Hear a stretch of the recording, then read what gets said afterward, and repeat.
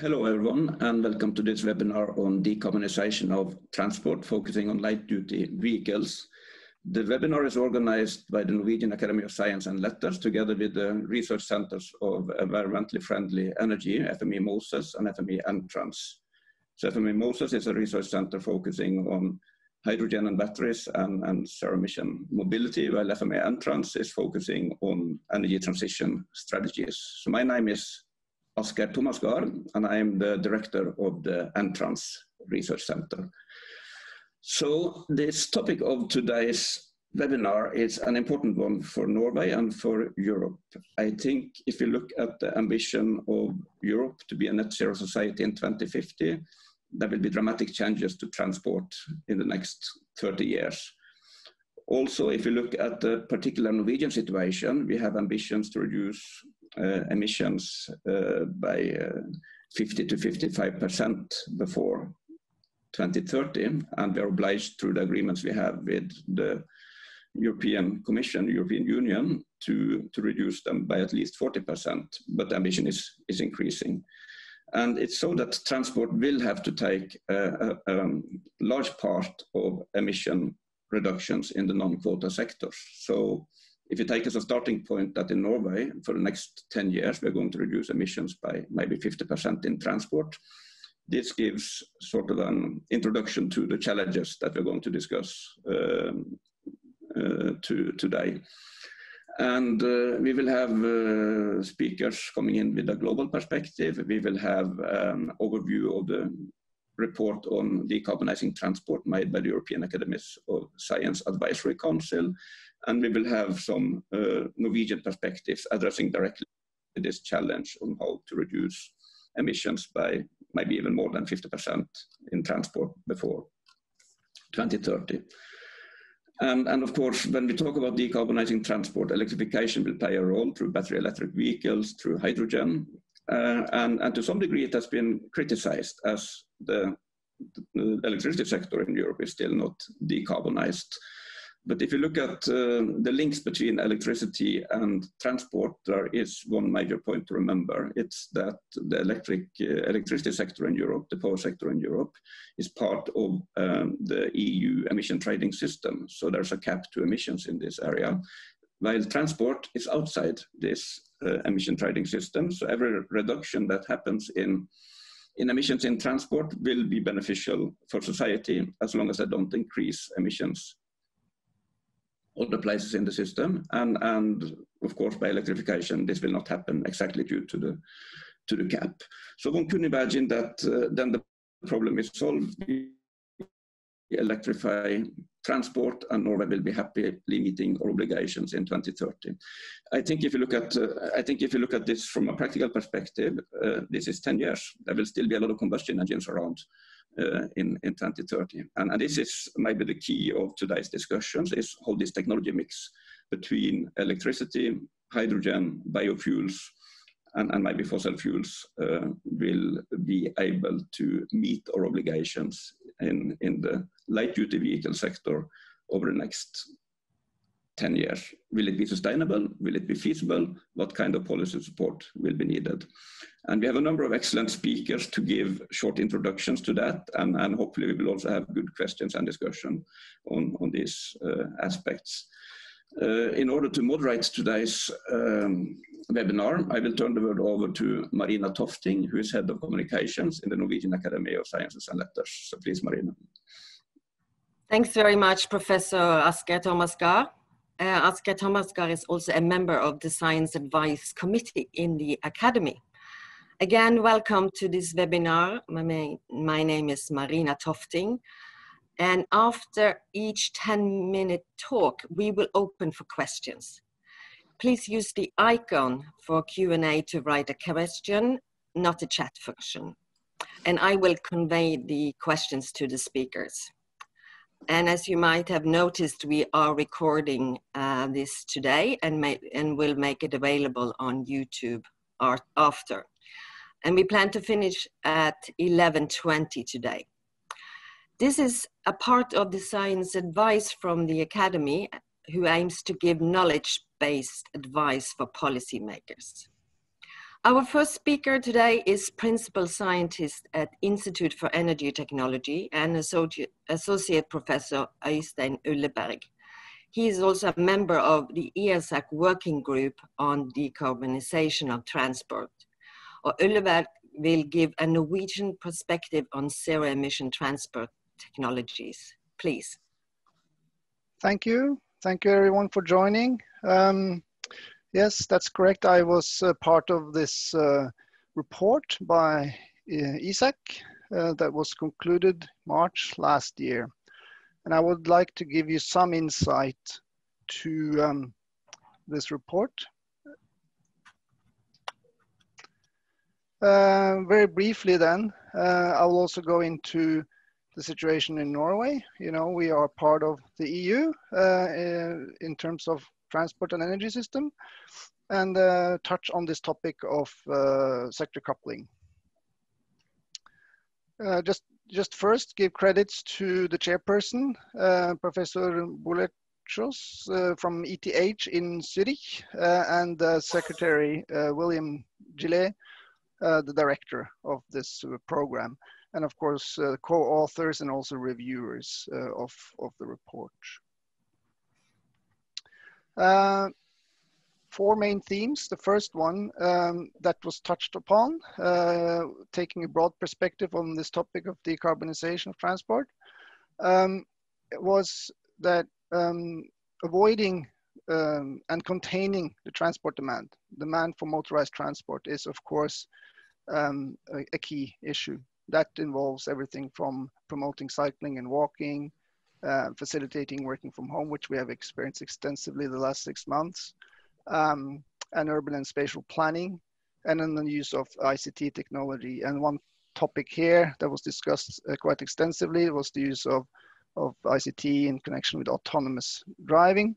It was pointed out in the report that this can potentially lower the cost of transport, but then at the same time increase the demand. So in a way, contradicting what we want to achieve. The second main topic is shifting the transport demand to more efficient modes. And that is, of course, going from more personal vehicles to more public transport and increasing then the capacity of that public transport. And then pool and car sharing is also pointed out, and shifting the freight from road to rail or possibly waterways. Also, the use of high-speed trains was discussed. One special note here is that the shift will require significant infrastructure investments in these sectors, and so it's a long-term effort. Then, of course, we need to improve the technology. We typically talk mainly about this, and so some key issues for the policy options that needs to be in place to make this transition possible over the next 10-15 years, seen from a technology point of view, is of course to continue with the quite rigorous regulation on reducing the the emissions on the vehicles, grams of CO2 per kilometer. This is very forceful instrument to make the automotive manufacturers go towards low and zero emission vehicles. And of course, other taxation and incentives. Low carbon fuels was also discussed, including biofuels. Then a real policy needs to be put on really converting to non-fossil fuels. And that, of course, cannot be seen isolated for the transport sector. It must be seen in totality with what's going on in the industry and the building sector. The specific technologies that we looked at and gave advice on was the battery electric vehicles, the plug-in hybrids, and also potentially the fuel cell electric vehicles. Also electric road systems were looked into. And synthetic fuels has been discussed in other EASAC reports, so that was just touched upon briefly, but there is also a chapter on this. So what is the challenge? So we, as Asgeir pointed out, are quite successful in reducing the greenhouse gas emissions in the stationary sector. But in the transport sector, we have seen over time, since 1990, that this is a significant increase in the transport demand. This goes specifically for passenger cars, the light-duty vehicles, but also for buses and the heavy-duty vehicles, indicated there in the gray and the orange. And this increase is coming then both in passenger transport. 40% increase is expected going from 2010 to 2050. This is sort of the paths that are expected. Also on freight, a 50% increase is expected. So this is a little bit contradictory to what's one of the stated goals of curbing the demand, at least in Norway. So take the Norwegian perspective, we have similar emissions from transport. We have a slightly different energy mix because of our hydroelectric power. But as you can see, we still sort of emit about 30% from transport sector. We have somewhat more clear goals on what we want to do in Norway on going to zero emission. By 2025, new car sales on the light duty vehicles and trucks, the goal is to go 100% actually on the new car sales or vehicle sales. 2030 on the medium heavy trucks and 50% on the heavy duty trucks. So that's the perspective seen from a Norwegian point of view. And what's going on the ground is that people are buying these, about 50 types of battery electric vehicles now on the roads. We have quite some experience starting from 2010, especially the last 5 years, significant increase. And there are many more on the way, and we're moving into new market like the heaviest SUVs and the vans and the buses. The latest stats from 2019, it's about 9% battery electric vehicles in Norway. That's all fine, but one challenge is that I just took some data and looked at how many vehicles there are per charging point, public charging point, and as you can see here, it goes from 2 vehicles per charging point in 2011 to 12 in 2015 to 18. So this is an increasing challenge as we continue our development and our rollout of battery electric vehicles. So the main challenge is not just for Norway, of course, it's for Europe. That is building up this infrastructure. And if you do back of the envelope calculation, you will quickly see that 250 million passenger cars in Europe, that's about what we have on the light duty side. That would, nameplate would be then about 1 terawatt hours of installed charging capacity in Europe. And put that in context, that's about sort of what we have installed today. Obviously, the average power draw will be much, much smaller, about divide that by 35, you get the sort of average power draw from a slow charging point. But it just puts things into context that we're talking a significant increase in infrastructure build-up. That's why we need to do some thinking on the sector coupling. And this is a slide taken from EASAC that was discussed. And as you can see, there's a significant focus then on going straight from electricity to battery electric, but also going the route through hydrogen, through water electrolysis is an alternative. And if you use then the biofuels, the natural gas, or the carbon-based fuels, you need to capture the CO2, have systems in place. To take the Norwegian perspective on that, we have about 140 terawatt hours per year in renewable power production, more or less, and about tenfold more or less on our natural gas production, which of course part of that could go towards the different sectors if you capture the CO2. Well, we must be very careful when we do this electrification, and that has to do with, of course, not just efficiency, but cost. But when this slide is on they somewhat related to each other, of course. So the idea then is that you use battery electric vehicles that are very efficient on the lighter types of vehicles. And then you consider then the fuel cell vehicles with lower efficiency for the heavy duty and the long range vehicles. MoZEES was mentioned in the introduction, and we then work on heavy-duty applications with battery electric and fuel cell electric propulsion systems, but we also look at the whole system, how to tie things together, both the energy system and the transport system. Just a quick summary then. So EASAC, conclusions here, you can read up on the report yourselves if you're interested. Been digging into the themes of avoiding and shifting demands. How can you reduce and shift the transport demands, improve technology, what are the options, and how can you go about substituting the fuel from today's fuel to future fuels, for instance, such as hydrogen. There is an expected increase in transport demand, so the problem won't go away. In Norway, we have seen a strong market growth for battery electric vehicles, but also we will experience challenges going forward as the infrastructure will be more and more pressured, especially the fast charging infrastructure requirements.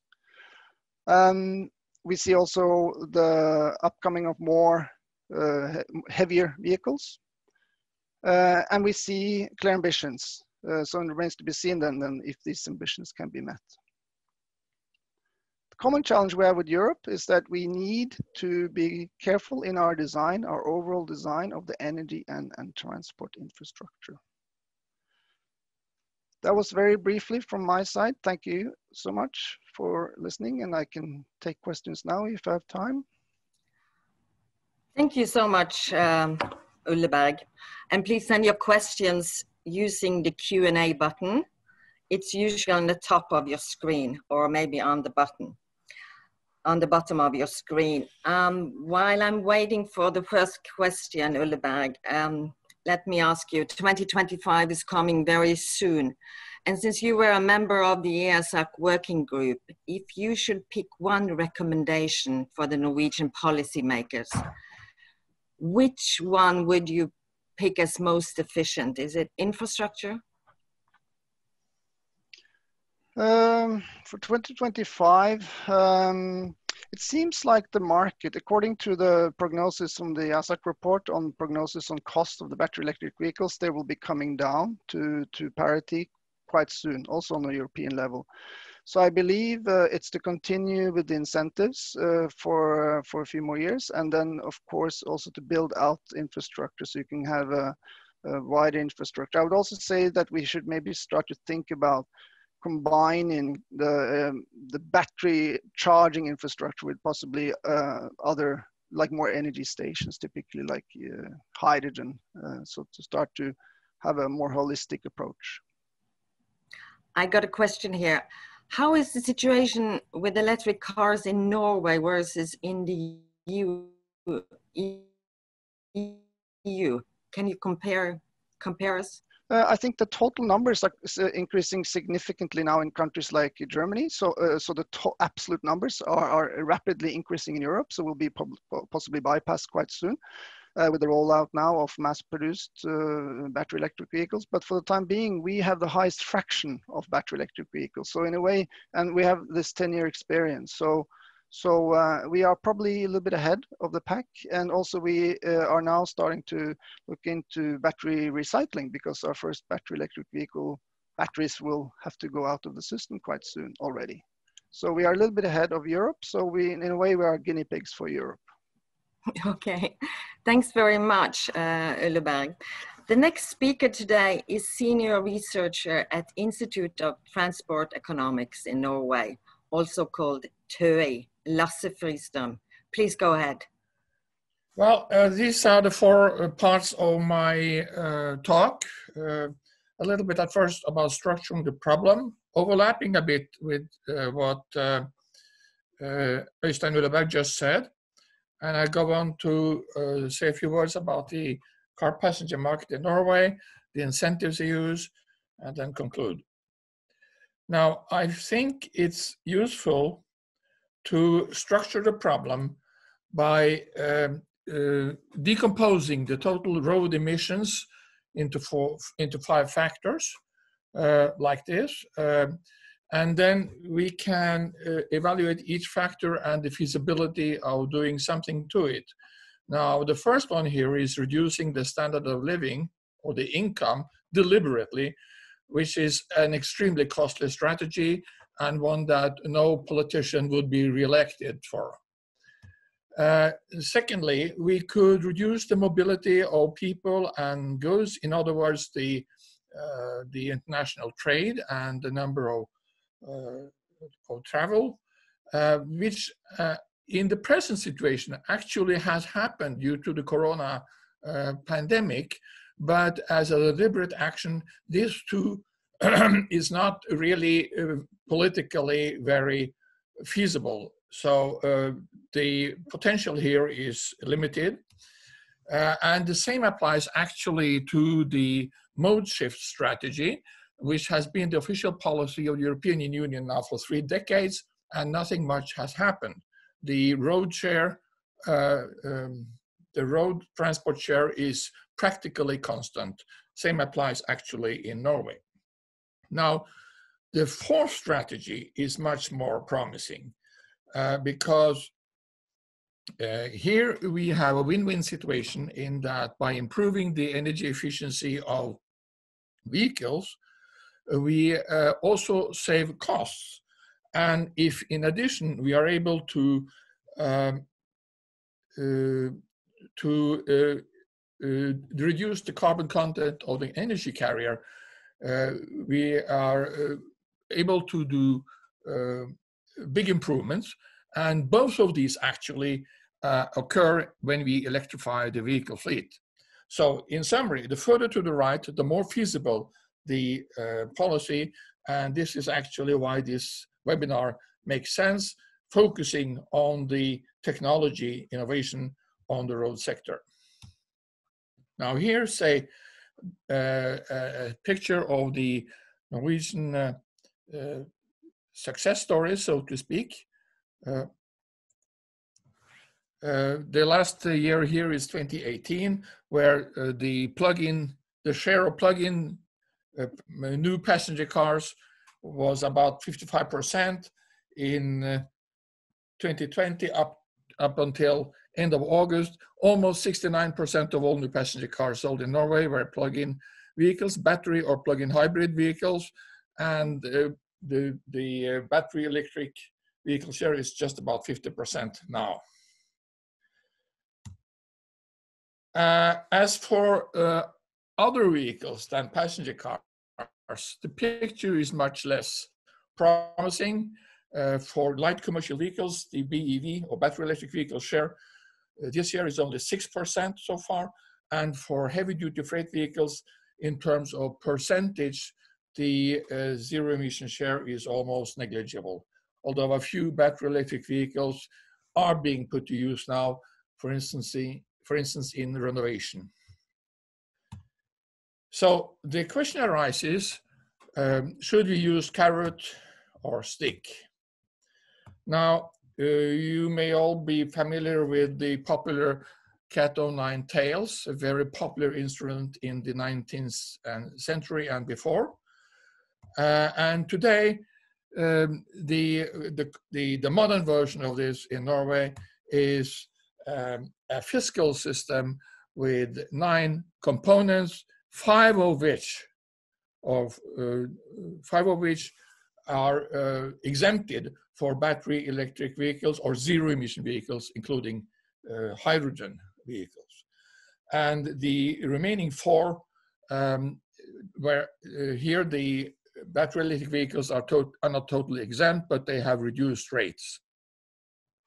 The most important one, or the 2 most important ones, I would say, is the exemption from the value-added tax on the bottom here, and the one of purchase tax or registration tax on top, which looks like this. It has 3 components. There is a CO2 component, the blue line. There is a curb weight component, the red line, and there is a small NOx component. Now, you notice that the CO2 component is negative, below 70 grams of CO2 per kilometer. So it gets deducted from the sum of the weight component and the NOx component. Although, if this deduction shows a negative number, the tax is 0. There is no bonus on buying electric vehicles in Norway, like for instance in France or in Sweden or in Germany. Now for plug-in hybrid electric vehicles, certain special rules apply, so that for plug-in hybrids with an electric range of at least 50 kilometers, this red curve is moved to the right about 30%. So there is a certain incentive to buy plug-in hybrid electric vehicles, but the incentive to buy battery electric vehicles is much stronger in that they are totally exempt of the whole tax as well as of the value-added tax. Now, there is a popular idea that the Norwegian success story, to put it that way, is due to subsidization. Now, this is totally wrong. It is due to the opposite of subsidization, which is taxation.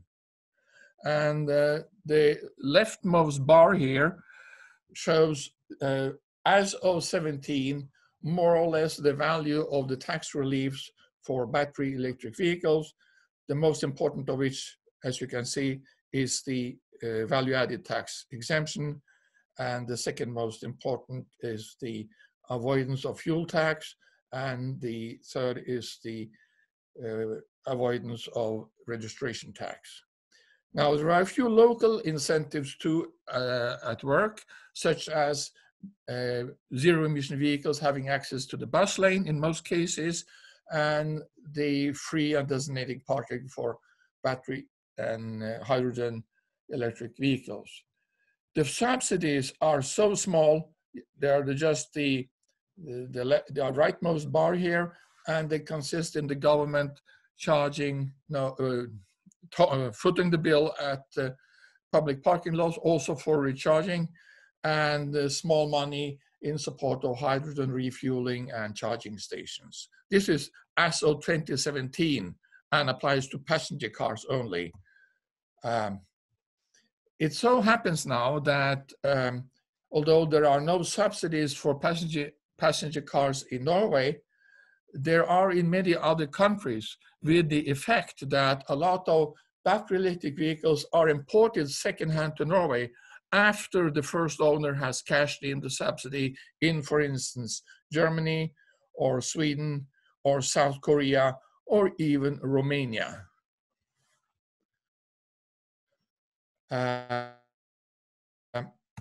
And this has come to the attention now of Swedish politicians who are now trying to change the rules for the bonus so as to stop this export of Swedish subsidies to Norway. Now, since 2017, a few more subsidy schemes have been introduced, not for passenger cars, but for light commercial vehicles. There is, for instance, an extraordinary scrappage premium for people or companies scrapping their internal combustion engine vehicle and buying a battery electric vehicle, a battery electric van instead. And there is a general subsidy for light commercial vehicles up to 50,000 Norwegian kroner, that's about 5,000 euros. And there's also a general scheme for companies that attempt to save at least 10,000 liters of diesel by converting to battery electric technology or biogas technology. If we sum together the implicit carbon price of all the Norwegian incentives for passenger cars, we get something like 1,000 euros in total when we count together the fuel tax, the CO2 component of the registration tax, and the weight component, and the value-added tax exemption, and so on. All of these taxes are differentiated by CO2 emission or between battery electric and internal combustion engine vehicles.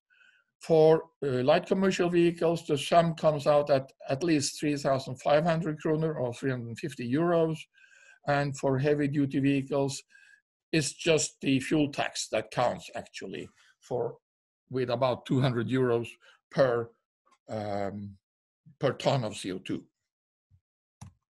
So the main message here is that Norway taxes CO2 emissions in transport several times higher than the current carbon price in, for instance, the United Nations climate panel, or in, not to speak of the price in the emissions trading system of the European Union.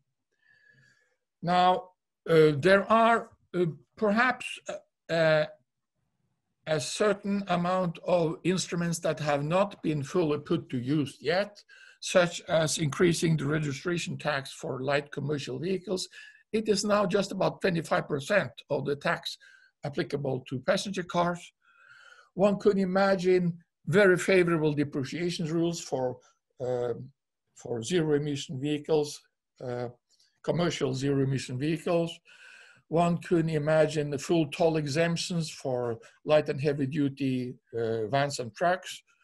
One could imagine extended investment support, in other words, extending the present subsidies for commercial vehicles, the public procurement favoring zero-emission vehicles, generalized marginal cost pricing, for instance, based on GPS satellite surveillance, but with exemptions for zero-emission vehicles. And one could imagine more government money into fast charging and hydrogen refueling infrastructure, because here we have a chicken and egg problem.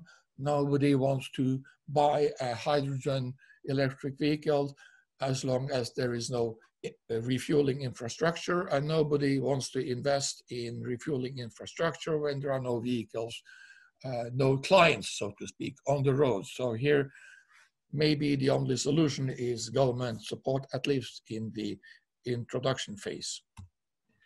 Conclusions. Norway has a record fast market uptake of zero-emission passenger cars, brought about not by subsidization, but by stiff taxation. The subsidies are in fact very few and very small, and for passenger cars they are almost non-existent. For commercial vehicles, a few subsidies are in force, but one must be aware that subsidies can be exported to other countries, and also that the market uptake of zero-emission technology depends on two conditions that need to be present at the same time: the government incentives and the technology must be present in the market. So to even more briefly sum up and answer the two questions in this webinar invitation: when should we penalize pollution? Always. When should we subsidize transition? Well, when the sticks or the positive incentives are impossible or practical, but be careful so that these subsidies are not exported. In fact, sticks work better than the carrots, and the Norwegian experience is that sufficiently painful sticks make carrots almost redundant. Thank you. Thank you so much, Lasse Fridstrøm. I'm afraid all our time is up and I have to move to the next speaker. And if you have any questions to Lasse Fridstrøm, we can take them at the end when we have the summer up, then we will have time. Please convey your questions on the Q&A button. So, our next speaker is Professor Volker Krey at NTNU, Norwegian University of Science and Technology, and Deputy Program Director at International Institute for Applied System Analysis. Please, Volker Krey.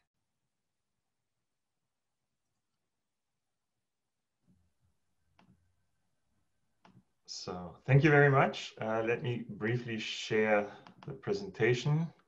Can you see this? Yes, we can. Excellent. Okay, I will over the next few minutes, take a slightly different perspective, focus on the global level challenge, and specifically on taking a cross-sectoral perspective on the decarbonization of transport. So comparing the speed of decarbonization in the transport sector that we may need to see compared to other sectors, as well as competition for scarce resources or for transport decarbonization, as well as other sectors.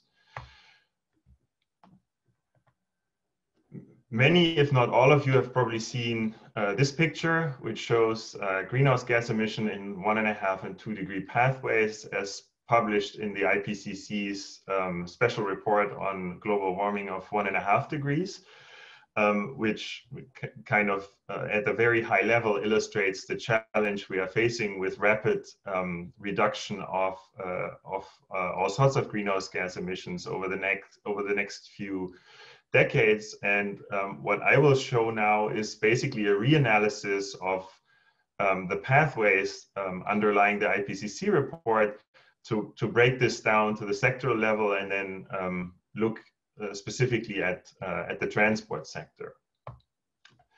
So what you see here is how CO2 and in aggregate non-CO2 emissions under 2 degrees pathways and assessed in this IPCC report would need to evolve across 6 different sectors, including obviously also the transport sector over the next few decades or so. One high level thing that hang on. Okay, first of all, what you see here are as for comparison, historical emissions for 2017, including an estimate of inventory uncertainty. You see relatively wide ranges here, and that of course illustrates that there are trade-offs, right? The focus can be on different sectors as long as the totals come together. But let me highlight one thing here, specifically to the transport sector. Unlike the other energy sectors, we actually see that in some of the pathways, there's even headroom for continuing to expand transport sector emissions over the next couple of decades still, which is not a feature of the other sectors. Mostly driven by a considerable increase in service demands. We heard this in one of the previous presentations, even for Europe being the case, but of course, emerging economies as well as developing countries face a much larger challenge here with expected demand growth going to continue. So this is the 2 degree situation. If you switch to 1.5 degree, the challenge becomes much more significant, and that headroom is essentially gone with 2030 global transport emissions having to be at least at the 2017 level or significantly lower.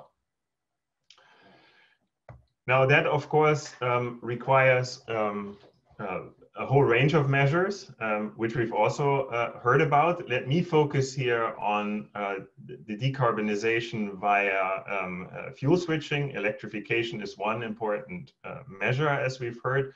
But if I look at the whole range of low carbon energy carriers in the transport sector and how they would need to upscale under, in this case, a 2 degree scenario, or a set of 2 degree pathways, we see by 2050 up to 2/3 of final energy demand in the transport sector coming from low carbon sources, under which I subsume here electricity, hydrogen, and biofuels. In particular, the latter ones have, of course, big questions in terms of being really low carbon options. I'm not going to discuss that in detail, but I think the next speaker, Anders Strømman, will shed more light on the specific implications, greenhouse gas implications and performance of biofuels. But in any case, if one looks one level deeper and at the contribution of these different fuels towards decarbonization, we see a quite heterogeneous picture with some pathways focusing mostly on electrification, others complement that by hydrogen, and then biofuels also play a significant role.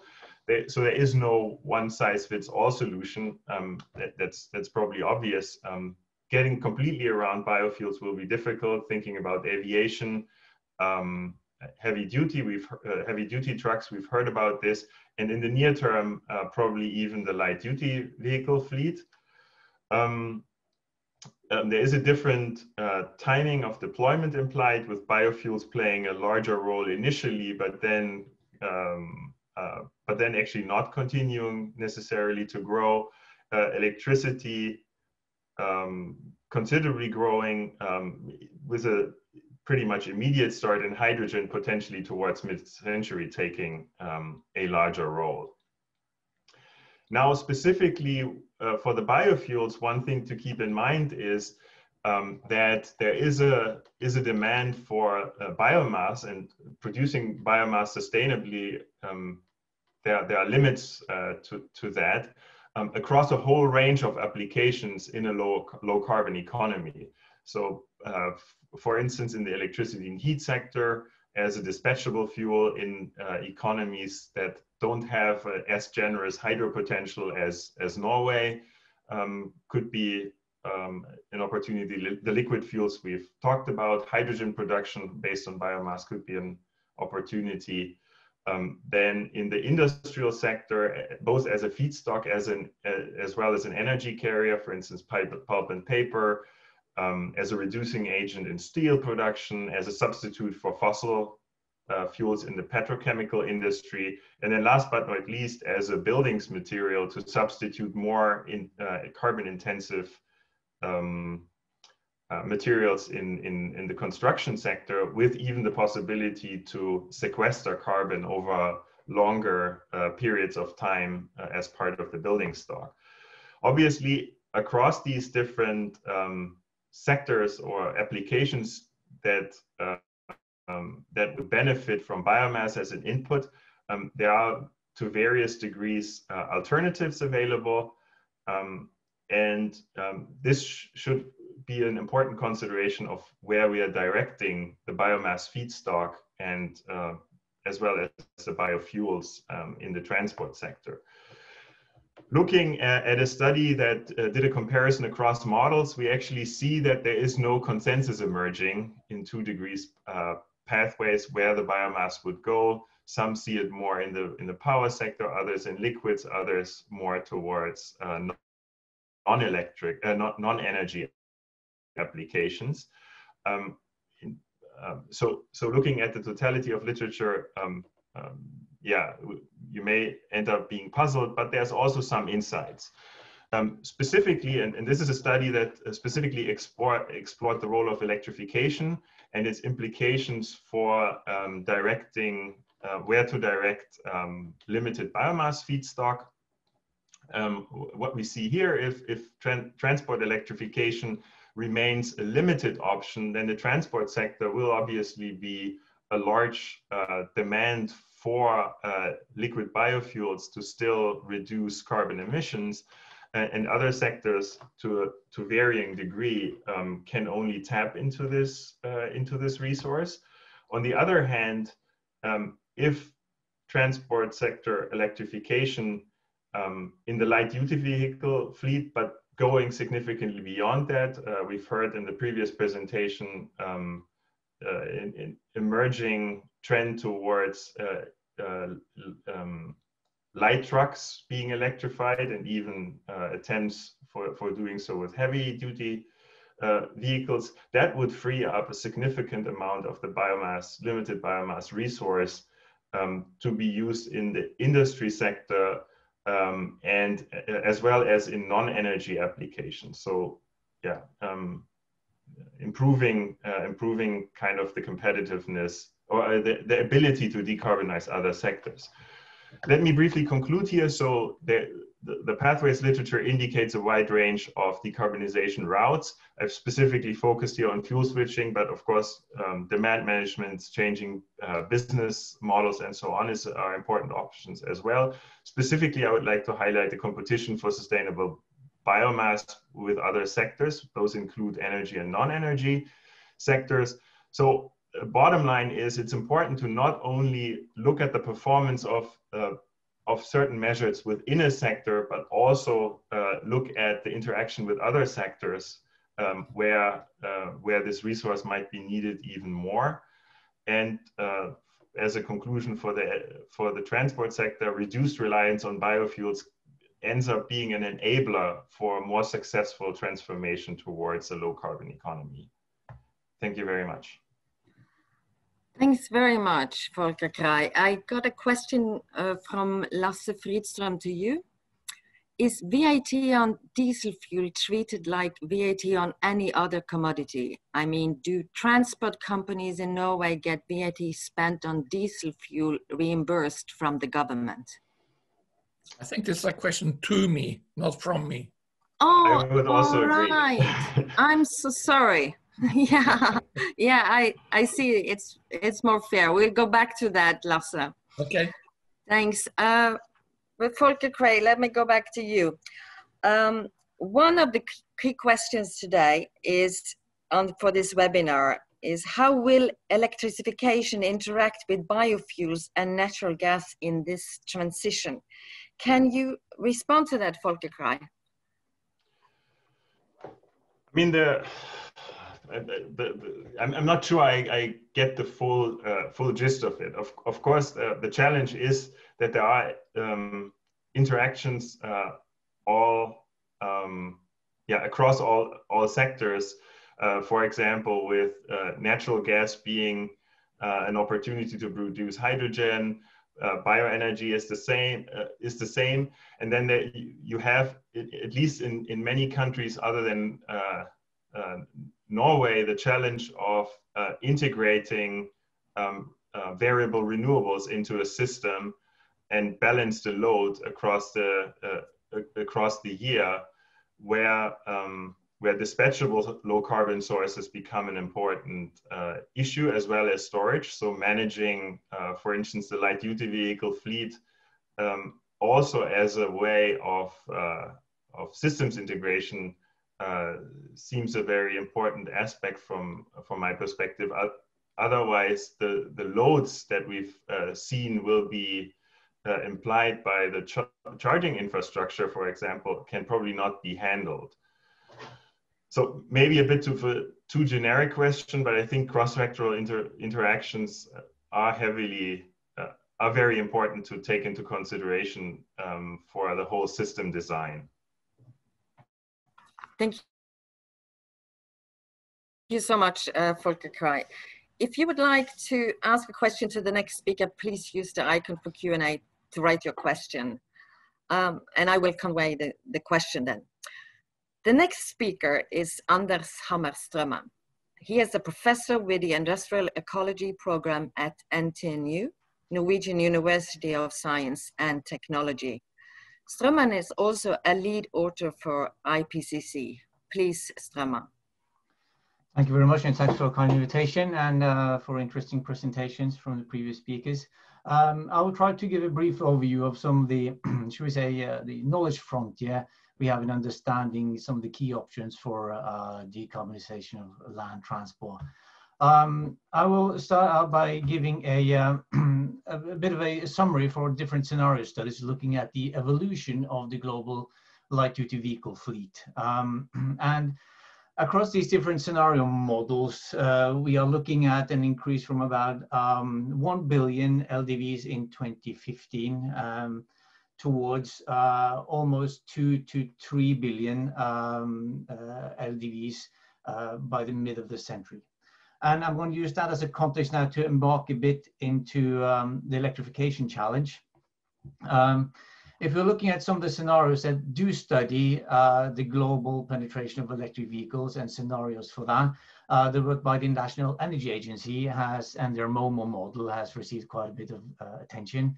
And this figure here shows a few of their scenarios together with the orange line here, which would constitute 100% penetration.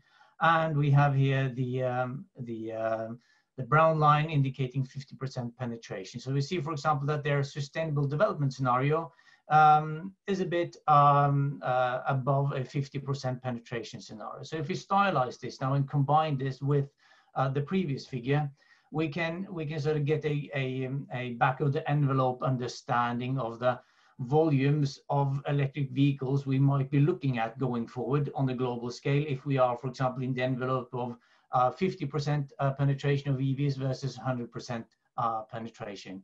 And this is quite substantial. And if we take the median of these scenarios then and talk about, you know, how much do we have to ramp up production of batteries and the amount of gigafactories, if we, you know, take the unit of Elon Musk's gigafactory in Arizona as the benchmark here, we are looking at quite substantial numbers, and also quite substantial numbers of BEV vehicle stocks and sales down the line. And I just want to put this a bit in perspective. So these numbers are not absolute and not definitive, right? These are just indicative. It's more of a back of an envelope exercise in understanding the challenge at hand. So, you know, if we now take the mass of these batteries that we will have to be produced at either the stylized scenarios here of the gray one indicating here 50% penetration, or the blue one 100% penetration globally, the figure over at the right-hand side of the panel here now takes us from the terawatt hours per year of batteries that will have to be produced to actually sort of volumes, assuming then you know, an average density as we know it today in terms of energy capacity versus mass of the batteries. And what we are seeing is that you know, around 9 or so terawatt hours we are looking at per year in terms of battery production. We're looking at masses equivalent to that which we have in the global aluminium industry today in terms of output, and that's quite significant. And if you just think of it, you know, batteries today weigh about a quarter or perhaps a fifth to a quarter, depending on the size of the weight of the vehicles. So obviously, you know, just do that, just do those numbers, and you understand that we actually are going to be looking at substantial volumes of mass down the line. So from a circular economy perspective, it's clear that when we are looking at designing this industry now and designing these vehicles going forward and how this is going to evolve forward, that which is kilograms today will be megatons tomorrow in terms of batteries that we will have to recycle and handle at the end of the life. So it's a really important challenge that we tackle this. So I just want to point out that resource aspect as well of electrification. Now, obviously, the objective at hand is to mitigate climate change. So I'm now going to touch a bit on the literature, which takes us from sort of the value chains in the production of batteries and into the climate footprint. Now, there's been quite a few studies here that we're going to start with the one on the left side of the panel. That's a fully recent study from the Journal of Cleaner Production by a Chinese group, which has synthesized a few different studies. Now, there's quite a lot of studies looking at the impacts from over the whole life cycle of production of batteries, which obviously has been sort of a key point in discussing how big is the benefit of electrification of transport today. And the key point to note is now, and I'm talking about the left panel here, that is really the variation in how the footprint from production of batteries is divided by the main components here, whether it is the production, whether it's the cell material, whether it's the manufacturing. And this is where there's a bit of variability in the literature. Now, variability in itself is not a problem per se, and it might be a representative of obviously different case studies being undertaken of different production systems. But it is so that while we can see sort of a bit of a declining trend in the overall footprint, there's still a bit of variation and variability in where does the footprints actually occur and what are the bottlenecks. And this is where there is still a bit of research which is needed so that we can surely guide the industry going forward in most efficiently reducing their climate footprint. And the overall variability of battery production transforms into the slide we have on or the figure we have on the right-hand side, which is from the fairly recent Global EV Outlook from the International Energy Agency. And if you can see here, this compares then battery electric vehicles, BV40, BV80, with a few of the standard technologies that we have with ICEs, hybrid electric, plug-in hybrid electric, fuel cell electric vehicle, and so on. And you can note there that in the legend, they are distinguishing, what footprint do we have from the batteries. And you can see they are at 65 kilograms of CO2 equivalents per kilowatt hour, and 100, that's sort of their average and max. And you can see the figure on the left side of this slide, where we are sort of ranging from 200 down towards 120. So they are looking, or you have the lowest one down to 60 there. So there's clearly a span here, and a lot of these analyses that we now see, what assumptions you make on what the footprint of the battery production is, obviously influences the overall benchmarking. Going forward, I'm bringing up here now on the right side panel a study from Ricardo, done on behalf of the European Union, a quite extensive report. And just to illustrate that it's always a point of discussion here, how, and in particular the grain line which you see here, is how are the footprints from battery production going to be declining going forward. And this is obviously, if we are not quite sure where we are embarking from, predictions on how this is going to also go down is also hampered with a bit of variability and uncertainty. But clearly key areas of research in this domain going forward in clarifying and understanding better where we have environmental footprints in battery production, how that transforms into the footprint and also the prospective footprints of battery electric transportation. Then obviously we all understand that the footprint from electric vehicles will vary with what electricity it's being run on. And this is this illustrates, this figure here shows how this now varies in a fairly, the same report here from Ricardo for the European Commission across European countries, which the green line in the center indicating the average. So this sort of states the obvious. The lower footprint of electricity, the more comparative advantage in terms of carbon footprint you have versus the conventional technologies. And this is now geospatially sort of distributed across countries, but it could obviously, it's the same dynamic we will have going forward as different countries will be decarbonizing at different paces. So that brings up a bit also a question about the timing, when to electrify transportation and how fast we are going to do that. And the question is sort of, do we have a uniform policy on electrification across the European Union, or do we differentiate depending on the electricity mixes, for example, across the different countries? So that was a bit for the electric transport. Now a little bit on the fuel cell transportation. A bit same type of story as well. Obviously, a bit of footprints stemming from the production of, and that's you have on both the right-hand figure and the left-hand figure here. If we focus on the left-hand figure, we also see the variation in what type of feedstock we are using for the production of the hydrogen. So basically we have the key point here, also production of the fuel cell systems, and in particular storage, the tanks, also contribute quite a bit as of now. And we also need to obviously look at what value chains we are going to use. And across these, the footprints will vary quite a bit. And if we then look across all these different options, what we basically see here in this figure at the very bottom here, the battery electric vehicle across different prospective assumptions as well, how this is going forward. Battery electric vehicles typically comes out at the lower end of all the options we have, given that we are on a sound trajectory of decarbonizing the electricity sector. So with that, I'll leave the fuel cell and the electrification and say a few words about biofuels before I wrap it up.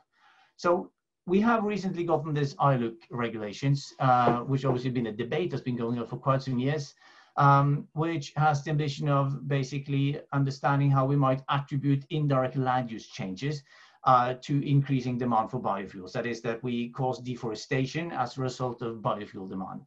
Now, this study here has looked at the variability of different models and approaches to calculate these ILUC factors. And the basic conclusion is that this is challenging to reach a consensus on this matter, and it's hard to foresee any convergence and any broad agreement on what these ILUC factors should be. They further point to a bit the challenge that what we actually have at hand here is an attempt to manage global land and how manage global land use transition. So through ILUC policies, we effectively try to influence land management policies in other parts of the world. So European ILUC policies trying to deal with land use change in Southeast Asia. Now, the general insights is that indirect land use change is principally, the sum of all indirect land use change has to sum up to the total land use change across the globe. And the question which is generally being discussed, is the efficiency of ILUC policies versus basically land management policies in the regions where deforestation is a problem. And the general thinking is that if you can have efficient policies in place there, which are implemented in some manner, that is more efficient. But the problem has been that local land management policies has really not been efficient in avoiding deforestation. So that's sort of the conundrum we have. However, despite the fact that biofuels are and demand, and this is the point which is being raised, irrespective of what agriculture or biomass product you are looking at an increased demand at, you will be looking at these indirect land use changes. So a key point is also that you shouldn't just look at ILUC for fuels. You should also be trying to understand how increased demand for food, increased demand for fiber, and for building materials and wooden building materials is also causing indirect land use changes, and that we basically need to have a broader perspective of how we manage our lands. So final slide now. Across then these models that look at the big picture, and Volker brought up some results from these in the previous presentation. What we do see is that within a 2-degree trajectory, one does find the need for the use of biomass for energy or fuels, and that takes into account challenges to deforestation and keeps track of changes in land use. So these models that look at the complete puzzle actually finds quite a bit of need for biomass for energy purposes. And as Volker said, it varies a bit between whether it's for energy or for fuels between these different models. So it still means that we need to still work on that option. It seems to be concerning to leave it out. It seems that the biomass for energy or fuels is an option we still need to work on in parallel with electrification, hydrogen, and the other options that we are studying. So I think that's where I would like to land on that matter. And greetings from a beautiful fall in Trondheim. Yes. Thanks so much, Anders Hammer Strømman. I got one question in here that's very specific on battery recycling. What is the status quo in this field today in terms of technology? Can you answer that? Yeah, there are indeed a lot of research and also commercial actors working on this. So I would say it is a industry which is growing, and there are but obviously in the bigger picture, if you look at the volumes, we shouldn't think that this will just happen by itself. I think incentives to put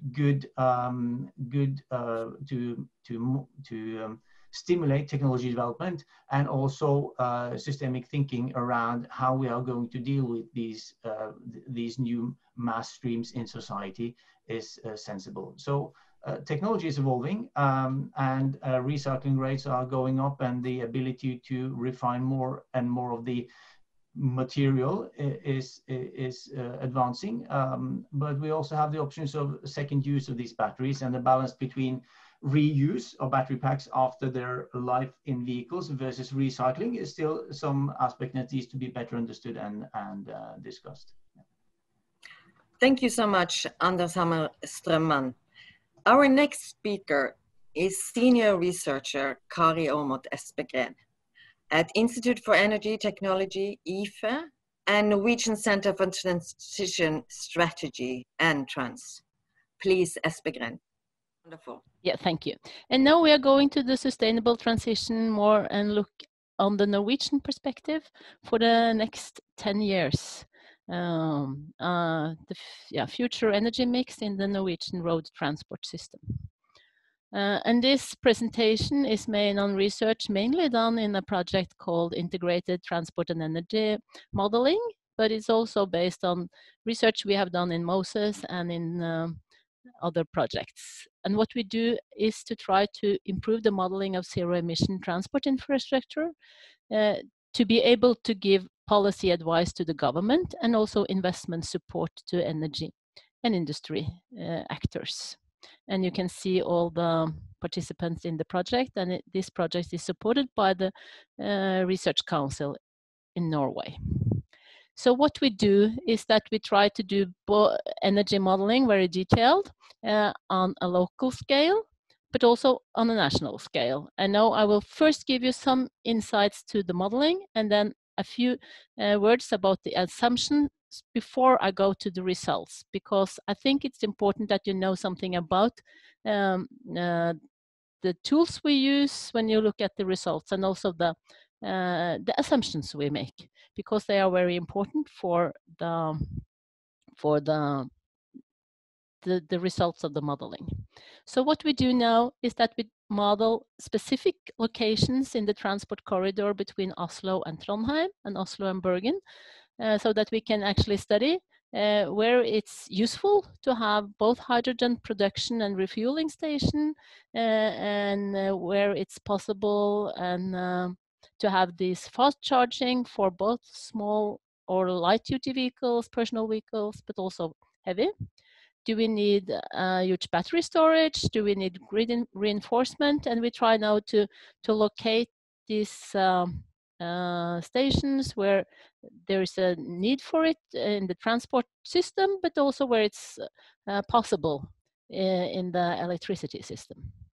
And we use this local scale modeling into a national level modeling. We use a framework called TIMES, and we have our IFE TIMES Norway model, where we model the whole energy system from the resources and the conversion processes into end use of all different fuels and in all end use sectors, industry, buildings, and transport. And these are then divided in a set of subsectors. And for us, it's important to model the whole energy system so that we can be able to see impacts from one sector into the other. An important word here is the sector coupling. In the recent year, the transport has been much more coupled to the rest of the energy system than it previously was, when we only used fossil fuels for the transport sector. When we are using more and more biomass and electricity into the transport sector, it is linked with the rest of the energy system. And by using this technology-rich energy system model, we can get a cost optimization where we see what is most cost effective of the different technologies, when should we invest in new technologies, what will the energy flows be, and also the prices of the different technologies. So here is just one example of a value chain that we model. This is the hydrogen value chain. And if you look at the left-hand side, you can see that we can produce electricity from different sources. Electricity from the distribution grid or from local electricity production farms. We can use and have small scale electrolyzers, or we could use the regional grid and produce more on a high levels, large electrolyzers. We could also use natural gas with steam methane reforming. And this, and then we can have to transport, store hydrogen and use it in different sectors. And in this presentation then I will focus on the light duty vehicles and the heavy duty vehicles in the transport sector, where and how this is used in, will be used for the future in the Norwegian road transport. We have different modeling, the same kind of modeling for all other energy carriers, but so this was just as an example. And then it's to the main modeling assumptions. For this analysis, we have used the forecast of future transport demand, which is in the National Transport Plan. We could have also included different forecasts with more modal shifts, less energy or less transport demand, but we have now chosen to use the National Transport Plan as the basis in this analysis. When it comes to technology costs and efficiencies, we have based our technology learning from the recent Klimakur work and also updates from recent international research on the technology development for the future. And we include different policy measures, taxes, fees, blending of biofuels, for instance, the mix in the fossil diesels, which, yeah, that's included, but we have not included any support schemes in this analysis. We could be Enova support schemes for infrastructure or so on. So that can of course be done, but that's not done in this analysis. And here's a picture of which powertrains that are applied in the different road transport modes. So not all different vehicle types can use all kinds of technologies, but at least plug-in hybrids is only for cars and vans. That's what we have used now in the model. We have also included some other assumptions related to efficiencies. What you can see here on the left-hand side is that energy efficiency of the EV is dependent on the outside temperature. So you use a lot more electricity when the temperature is low, and that this kind of efficiency curves is included in the model. And also the charging profile of EVs is included, as this is important for peak demand EVs. So we have based our studies on this kind of charging in load profile with yeah. So, and then to the analysis that we actually have done. This should be sort of sustainable transition. We have as a reference also included scenarios without CO2 restrictions. That's A and B, but we have then also wanted to look at the restriction on biofuels. We have been discussing earlier today, also Volker Krey's presentation included this problem with the competition for sustainable biomass. So what we have wanted to study is what will be the difference if we have import of biofuels from abroad to Norway, or if we do not allow for biofuel import. So so we have this analysis with import restriction on biofuels and with not, and with CO2 limitations and not. And if the CO2 limitations is a 90% reduction of CO2 emissions in 2050 compared to 2016, and 40% reduction in 2030. So this is the, and then what do we then observe? just look at the C and D, where we have restrictions on import of biomass. Without CO2 reductions, that's A and B. They are sort of very similar. What we see in A and B is that we have huge electrification, and this is the whole road transport. For C, without import restrictions of biomass, we see no hydrogen, but when we restrict the possibility for imports of biofuels, we see the yellow one with hydrogen. Then we see that hydrogen is an option, and we also see the orange one, that biogas is actually then economic, cost effective to invest in more biogas for transport purposes. I have now divided these results into different types of vehicles. So the first one on the left side here is cars.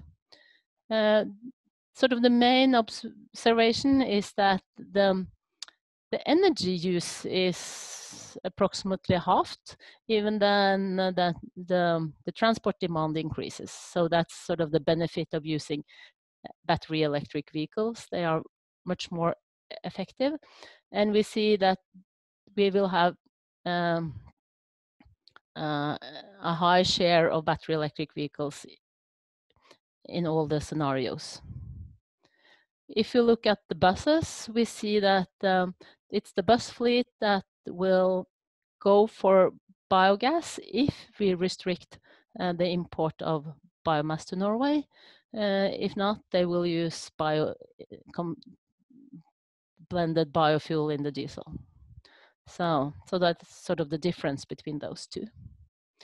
And if you look at energy use for freight, sort of the main result here is the same as we have looked into when we look at the total picture, that if we cannot use this high amount of biofuels in Norway, we will have to rely on the new technologies, and we will use fuel cell electric vehicles with hydrogen for the trailers, also for the trucks, but not for vans. And the analysis show that it is sort of very hard to find, or we do not have policies in place that will support the change from ICEs for vans to battery electric vehicles. They mostly go for plug-in hybrids solutions for the vans. But what we then observe, of course, we have only 3 options when we look at the decarbonization of the transport sector. There are 3 fuels available. It's hydrogen, it's biofuels, and it is electricity.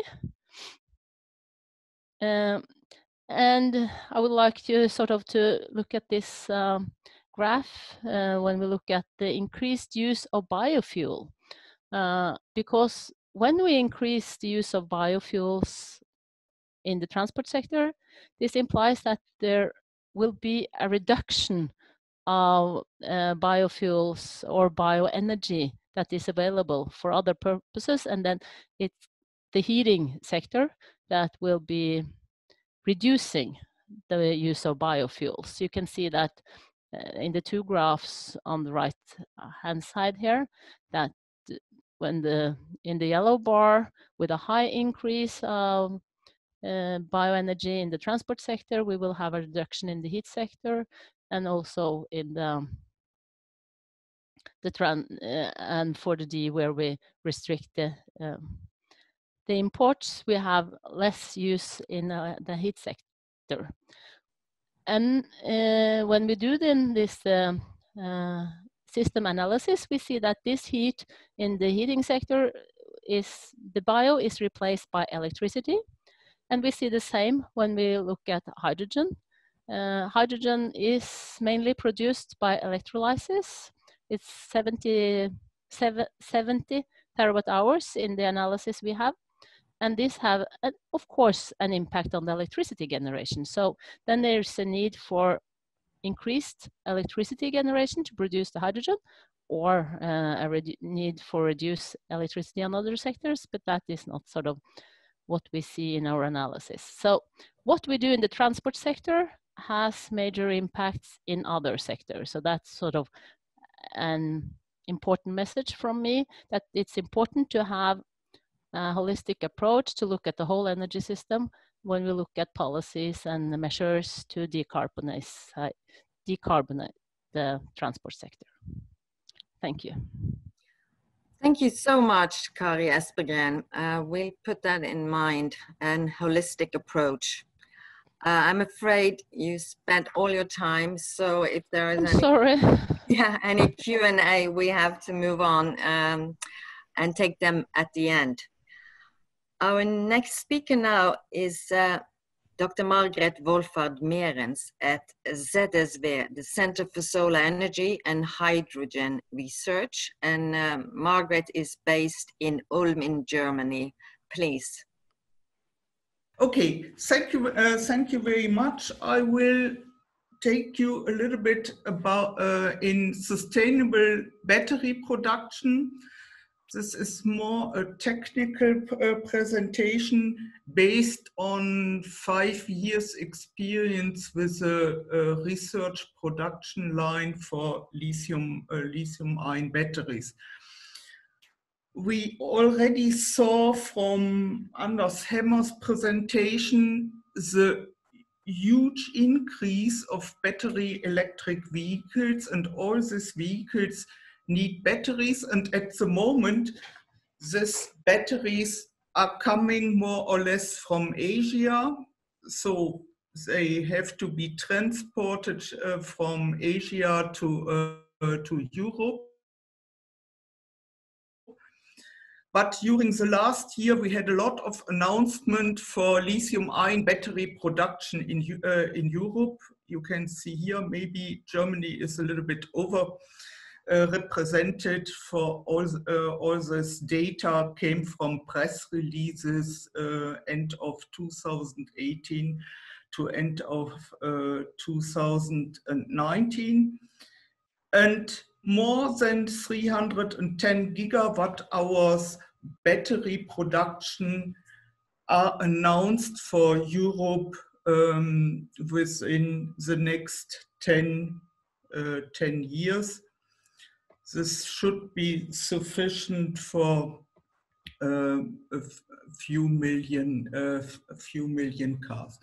If we are looking on the sustainability of the complete value chain of lithium-ion batteries, normally we have to start from the raw materials, mining of raw materials, and production of active materials, which take more or less 40 to 50% of all energy consumption of a lithium-ion battery.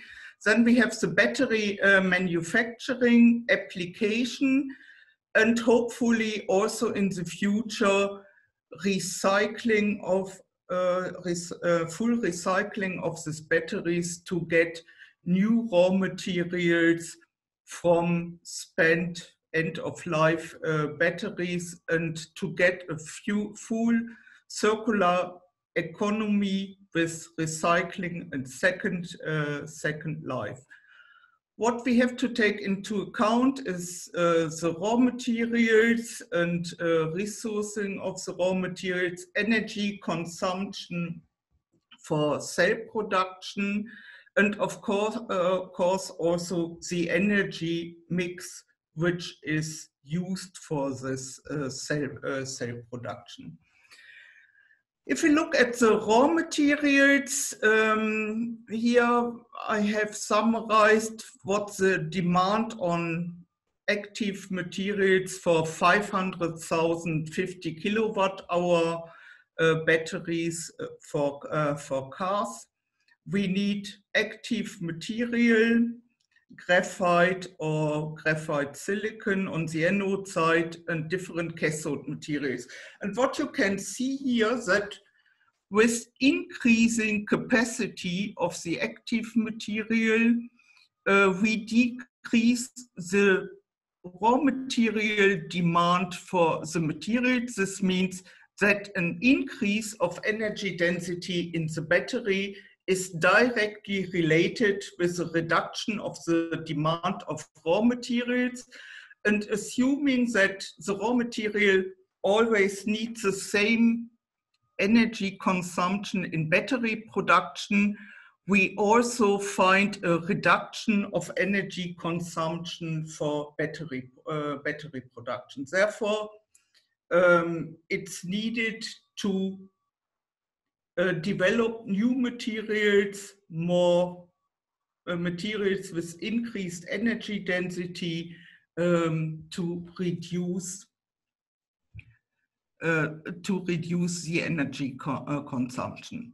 If we look at the different steps of cell production, we start with the electrode manufacturing, mixing of materials, coating, drying, densification, and then come to the cell assembling, slitting, stacking, winding, contacting, housing, and filling with electrolyte, and at the end, formation of the batteries. And if we look at the energy consumption per cell and the reduction potential, you see here, sorry, I see here it's in German. We see here the energy consumption for the different steps: mixing, coating, calendering, and so on. And you can see here that for electrode preparation, we need nearly 1/3, but the energy consumption for the cell assembly and the formation process is dominant. Most energy consumption go to this steps. And how can we reduce the energy consumption and come to a more sustainable cell production? There are different steps to go. For example, at the moment, the anode is prepared by an aqueous coating process and the cathode is prepared from an organic solvent. And replacing this organic solvent, NMP, by an aqueous coating process would lead to reduced material consumption, but also to reduced energy consumption. Another possibility is to go from wet coatings to extrusion processes and to dry coating to reduce the energy which is needed for the drying process in the electrode preparation. Another measure is to increase the loading of the electrodes so that we can shorten the process. For the cell assembling,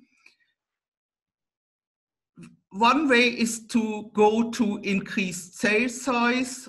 This means reduction of passive materials, reduction of individual processes, full inline inspection and data processing to reduce waste or also to detect waste directly in the beginning of the manufacturing process. But most of the energy consumption in the assembling line goes for the climate. The manufacturing is inside a dry room. This means reducing dry room space, going to micro environments and not to a complete line in a big dry room, and a very intelligent energy very intelligent energy management in total. And for formation, which also costs a lot of energy, it's possible. Normally the formation process, this means this is the first charging process of the battery and also the first discharging process.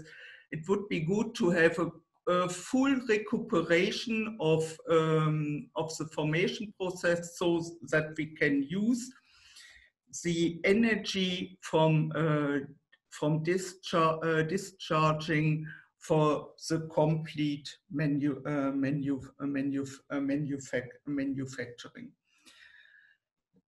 And all these techniques are under investigation and are developed at the moment. And one very promising step is to have intelligent manufacturing with complete data-based quality control for electrode and cell production, so that it's possible to have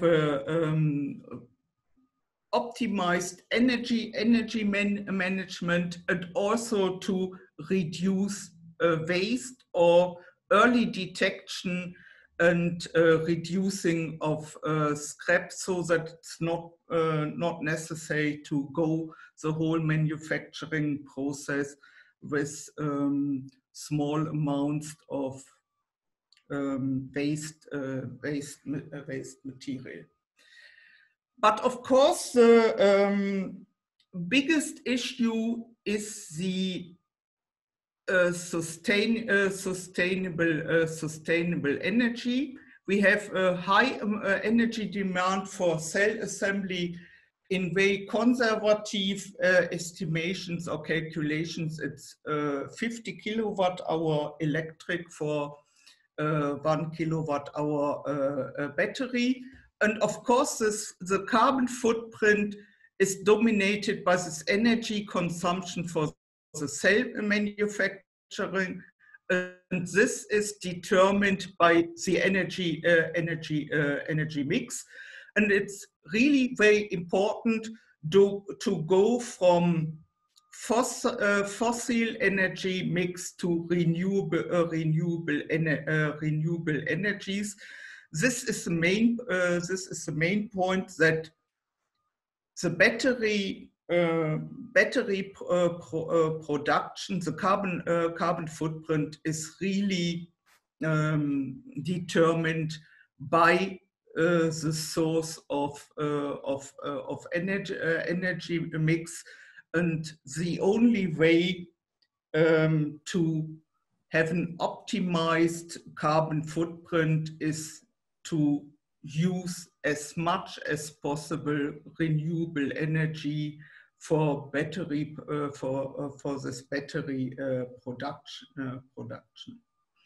Of course, it's also possible to reduce the energy consumption, but the most important point is to use a non-fossil energy mix from renewable energies.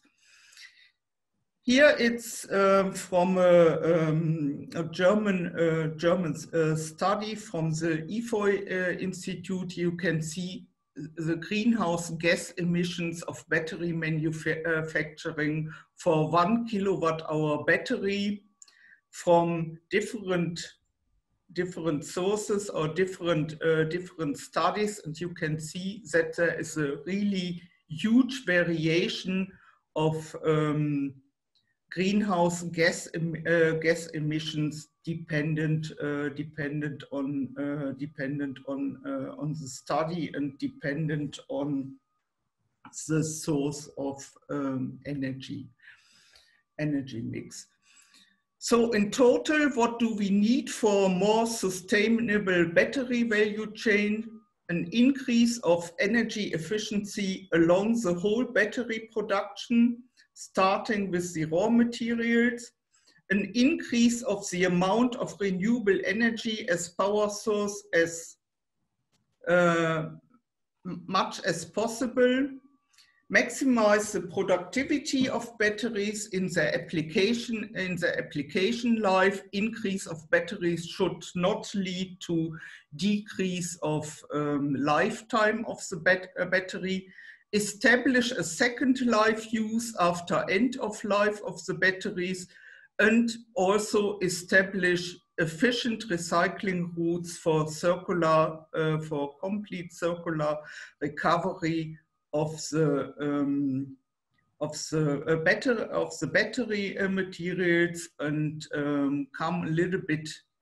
become a little bit independent from the raw materials. Some of these raw materials also consume a lot of energy and have a large carbon dioxide footprint if they come from primary resources. Thank you for your attention. Thanks so much, Margret. Our time is actually up, but I will allow one question for you, if you can answer briefly, please. Will Europe be able to produce all the batteries needed for the electrification of the transport sector, or will we be dependent on imports from other countries like China? Also at the moment, we are completely dependent on other countries. At the moment, yeah, we are dependent on countries like Korea and China. If we assume that battery production will come to Europe as announced, it will take a few years to catch up, but it will be possible. Thank you so much. That we become more independent from other countries than today. And if we also install a complete circular economy, we can also be not completely, but more independent also from other raw material resources. Thanks very much. That's leaving us on a high note there. Our final speaker today is Professor of Environmental Psychology, Linda Steg, and maybe you have the key to the castle. Understanding environmental behavior, in particular household energy use and car use, is included in Linda Steg's expertise. Please, Linda Steg. Yes, thank you very much. Can you hear me and can you see my screen? Perfect, thank you. Perfect, thank you very much. Yes, so I come up with a different perspective, a psychological perspective, and I will focus in my presentation on what motivates people to contribute to the decarbonization of transportation, but also what makes that they find all kinds of policies aimed to promote this acceptable. Well, oftentimes it's being assumed that people are mostly motivated by their self-interest in the short term. And because of this, one prominent strategy that's often used to trigger people to change their behavior, to reduce carbon emissions in transportation, for example, is by making this behavior financially attractive and making the undesired behavior financially unattractive. Well, this is surely needed in many cases when cost of low carbon options are very high, then people need to be supported to adopt these options, but it's not the silver bullet that would solve all our problems. But pricing can be effective. I demonstrate this on the basis of a field study that we did in which we installed GPS devices in people's cars. And the participants were young drivers. They could earn a discount on their insurance premium if they would drive in an energy efficient way, because then they would emit less carbon. So part of the group received this incentive, the reward, and another part didn't control group, and the dotted line is the control group. And there was a pre-measure, 2 intervention periods, and a post-measure. And on the dotted line, the control group, you see that people speeded less initially. So that means that they emitted less CO2 at that times and increased steadily. And it's probably because they knew initially that they were being watched. So we installed GPS in their car and they thought, ooh, I should behave properly, and later they forget. But let's see what happens with the intervention group, those who received the discount on the insurance premium. They started speeding less when they got the rewards, so when they could earn money with it. They kept on doing this in the intervention period, but as soon as the reward was retracted, so they were no longer receiving money for not speeding, they did exactly the same as the control group anymore. So rewards can help, offering financial benefits might help, but then they should be and stay in place, otherwise people see no longer any reason to do the desired behavior. Another example about pricing, emphasizing financial benefits of behavior. So this is a question to you. We did a study at a gas station in the US, and we wanted to promote encourage people to check their tire pressure. And we wanted to see what types of benefits should you emphasize to make them do so. Should you tell them, hey, if your tires are properly inflated, you use less gasoline, and that's how you protect the environment, CO2 emissions would reduce? Or should you say, well, if you do so, you save money? And we had a control condition with no arguments to see what the reference point would be, what would happen if nothing would be communicated. So please reflect for a minute, which of these appeals do you think would be most effective to promote tire pressure checks? Well, anytime I present it, most people think the financial message works best because it's tangible, people understand the meaning and they can use it immediately. And a kilogram of CO2 emission reduction doesn't tell us much. What we found is that the financial appeal was the least effective. The environmental appeal was the most effective. How come? Well, we did all kinds of follow-up research, and one reason why the financial appeal is not very effective is that people start engaging in a cost-benefit analysis and they realize, what can I earn with doing this behavior? And many behaviors that we do in daily life, they offer little environmental benefits, so they don't think it's worth the effort. They find the same behavior more worth the effort when you re-emphasize the environmental gains compared to the financial gains. So why do they think the environmental gains are worth the effort? Because people, like I said, many people don't understand what a kilogram of CO2 emission reduction would involve. Well, this is mainly because doing something good for the environment makes us feel good. We do something meaningful. We contribute to the greater good. That feels good. And that motivates us to act accordingly. So anticipating these positive feelings makes that we are willing to do something for the environment, even though it might be somewhat bothersome. So this indicates already that people are not only driven by their self-interest, they also consider the interest of other people or benefits for the environment, which could be emphasized to promote pro-environmental sustainable actions. So let's go to another type of motive that might also play a role next to financial motivations. This is a study we did on what motivates people to adopt an electric vehicle in the Netherlands. We did a study in the time that not many people had an electric vehicle. And still in the Netherlands, not many people have an electric vehicle, not to the same extent as in Norway. What we did in this study is we asked people, what are important motives for you to consider buying an electric vehicle? Do you mainly consider the instrumental function? And that concerns like, what is the range? How often do I need to charge? What are the costs? That type of considerations. Or environmental, do you want to benefit the environment? Or is it the symbolic function as well? Is it because the electric vehicles tell something about me to myself and to others? Is it a status symbol, for example? If you ask people directly, they indicate yes, the instrumental aspects are important, and that mainly inhibits the adoption of electric vehicles in that time, particularly because it's bothersome to charge your electric vehicle. It's very costly still, and yeah, you need to wait for charging it, etc.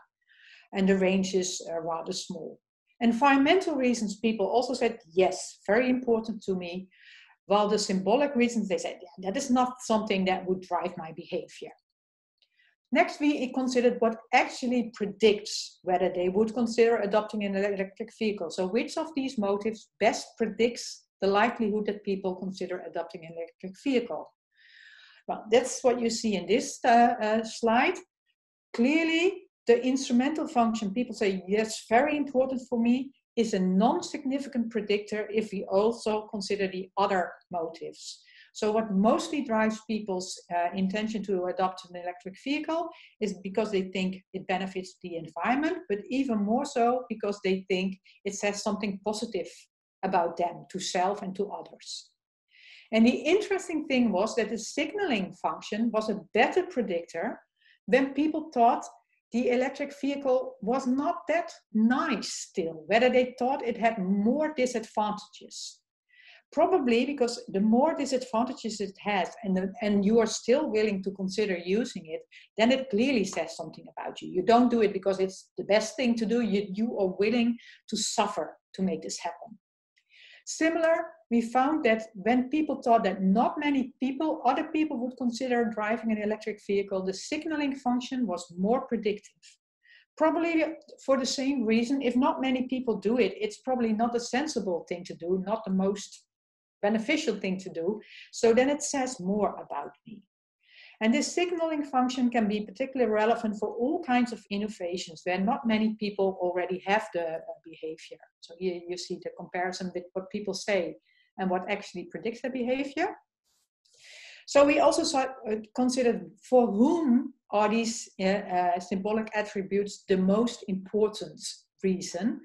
And does it matter in what stage, adoption stage people are? The innovators, people that do things first without hardly anyone doing it, to the early adopters, the early majority, late majority, and the traditionalists. And below you see the number of these categories. And what you clearly see is that innovators, those who are most likely to be the first adopters, they evaluate these symbolic motives also highest. So for them, it is particularly interesting. And that is for introducing innovations an important issue. So if you emphasize the symbolic attributes, it is very relevant for these types, for the innovators. They are willing to suffer and to take some cost for granted to have the symbolic function prominence. And as they adopted the innovation like an electric vehicle already, it will become more attractive because economies of scale, and then the later groups are motivated for these other reasons probably. This about what motivates people to engage in sustainable behavior, in transportation behavior associated with low carbon emissions. Now I move to what motivates people to accept policy. Here it's also often assumed people accept a policy when it has more benefits and lower cost for them. And again, this is relevant, but not the only relevant factor. Like I said, people not only consider financial cost and benefits, but also environmental cost and benefits already, for example, or symbolic factors. But besides this, there's other types of factors also motivating change. People also consider whether cost and benefits are distributed equally in society. So they're more likely to accept policy or system changes when they think that people are affected to the same extent and that some groups are disproportionately affected. That was one of the reasons why the Yellow Vest movement, for example, was very prominent. They were not so much anti-climate action. They were very much concerned about the unequal distribution of the cost of climate policy. Another relevant factor is procedural fairness. Do people have the feeling that their concerns have been taken into account seriously, or did they have a chance to have a say? Could they participate in the decision making? This can also enhance the acceptability of policies, and people are willing to accept policies that are not in their best interest if they have the feeling that their concerns have been taken into account, or if they had the opportunity to participate. Another factor is trust, whether you think that the actor implementing the policy can be trusted and whether the policy is implemented with the goal that it is presented to be. So if people have a low trust in policy, in the government, they might also object all kinds of policies. And another last factor that is relevant is that it might be good to have some trials so that people can experience what is happening and see whether a policy would have beneficial effects. And this can be demonstrated on the basis of the Stockholm congestion charge that was implemented after a trial period. So we did a study before and after the trial period. So for 6 months, the congestion charge was being implemented, and it meant that when you entered or left the Stockholm city center, you had to pay. And we wanted to know how people evaluated the policy before the implementation and after the trial period. And before the implementation, on the right-hand side, you see, on the left and right is difficult for me sometimes. Acceptability was lower before the implementation than after the implementation. And after the trial period, people in Stockholm voted in favor of this scheme. So they really wanted it to have it in place. So why was acceptability increased? Well, it appeared that the effects were more favorable than people anticipated beforehand. So traffic jams were reduced more, environmental problems were reduced more, there were less parking problems than they would anticipate, and they paid less than they anticipated. So it might be that before an implementation, people are too skeptical. And if you implement a policy and demonstrate what is happening, people might come to see like, oh, this is not too bad after all. And this is also something that we have experienced during the Corona crisis, right? Dramatic changes happened. And many of these changes, people recognize like, oh, it's not too bad. So let's go into this in a bit more detail. Like I said, in the Corona crisis, dramatic changes happened, also in transportation. Many people were working at home. I'm still mostly working at home, probably many of you as well. And that was mostly also because there were very clear regulations and advices from central governments. They were very clear what could and what could not happen. All kinds of facilities were locked down and people just couldn't go there anymore. Very clear, forceful leadership. And what we think also happened is because of that, strong personal norms were appearing. People felt morally obliged to help solve this crisis, to prevent that more people would get ill or even die because of the crisis. And this was all being triggered by the actions and the communications that took place in many societies, not in all, but in many, in the Netherlands for sure, and I guess in Norway the same. It was very clear what the negative consequences were of Corona, that people could actually die, horrible situations in the hospitals.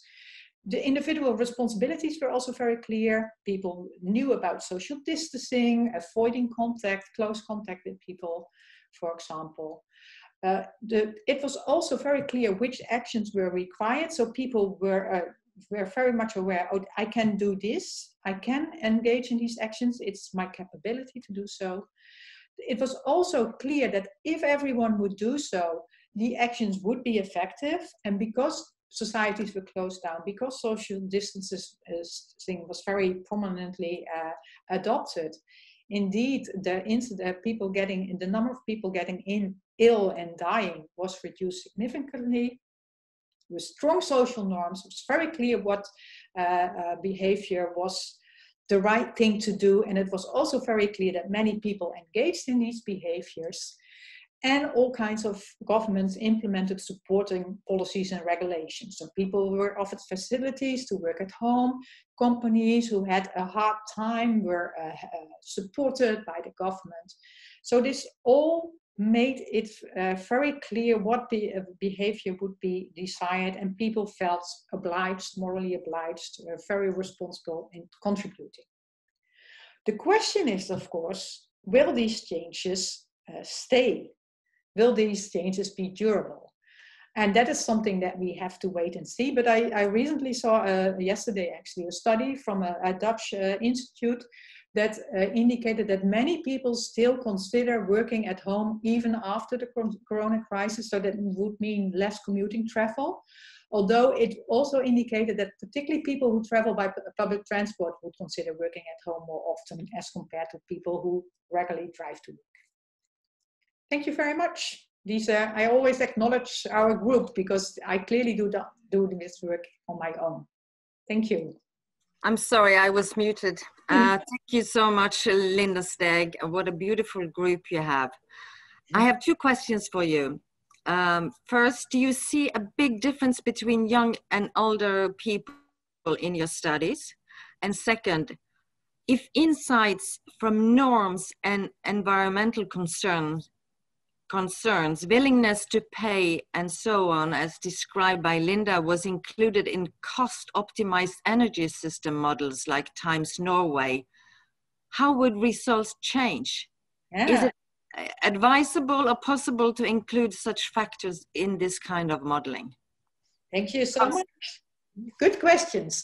So the first questions, are there big differences between the young and the older people? Well, if you look at, we often look at values, general goals that people strive for, and environmental values are a very strong driver of sustainable action. And we recently published a study that this is not, you cannot say the young people are more pro-environmental than the old people.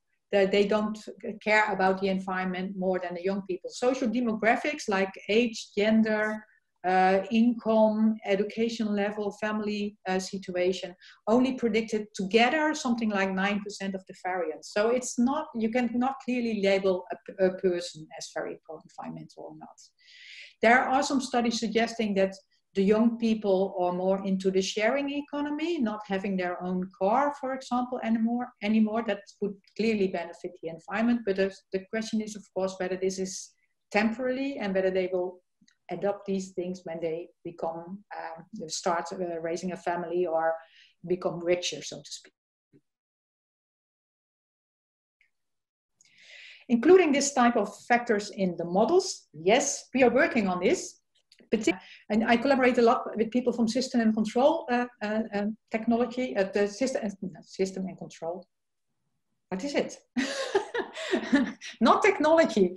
So people who develop algorithms to manage the energy grid, and we try to get these type of factors into their algorithms. And we have some indications that it would change indeed, because these algorithms now include very basic assumptions about human behavior, mostly that people are very responsive to price signals, which is not always the case. And that is what we are showing already. And we did something on transport models a long time ago also, demonstrating that if you include these type of factors, the outcomes will change. But it would also imply that you can model all kinds of different policies that target the factors that I have been discussing. Thank you so much, Linda Steg. Wonderful. What to take away today? What are the advice to policymakers? This is the last and important task today to sum up and conclude. And to help us, we have asked Asgeir Tomasgard and Øystein Ulleberg. And we will also take some of the remaining questions. And if there are remarks from the other speakers, you are welcome. We will end at 11:20. Would you please start, Øystein Ulleberg? Yes, first of all, thanks a lot to all the speakers. This was really wonderful. You did a great job. It's an extremely compact format and very precise information. So thanks a lot for that. I made some notes on the way, and you know, I kicked the whole thing off talking about the EU perspective with the saying that reducing and shifting the transport demand is important, and thus it comes in the session after me and says that maybe that's not the most important, but it's the efficiency, which we also agree on. So we need clearly the technology development on the battery electric vehicles and the fuel cell vehicles, for instance, and also a switch to the renewable base. Both we heard from switching to the fuel itself, renewable fuel itself, but also renewable energy as a base for the manufacturing, for instance, in the case of battery production, which we heard excellent talk on towards the end. One learning lesson from Norway, we saw that, and we at least we have now explained that we're not subsidizing our development in zero emission transport. We're using taxation systems, and very clear example there from Norway. But we see also some markets that might be challenging where it will be challenging to just use these measures. So we might have to go in and interfere, for instance, on the fast charging and possibly also on hydrogen refueling. Then we walked into the MoZEES scenarios, taking the holistic view. Very interesting to see, this in context that, what is really required of the transport sector in the 2030 perspective. And we heard that we needed to be on 2017 level, according to this IPCC report, if we're going to reach the 1.5 degree scenario. It's also then interesting to see how the technologies compare, that batteries are sort of 10 years ahead of, for instance, hydrogen. Then we went into LCA, and we got some real concrete figures where we looked into, what does it actually mean, when we really start to electrify in terms of the materials that need to go into this. And we saw that there are actually quite a few gigafactories that need to be built if we are going to meet our goals.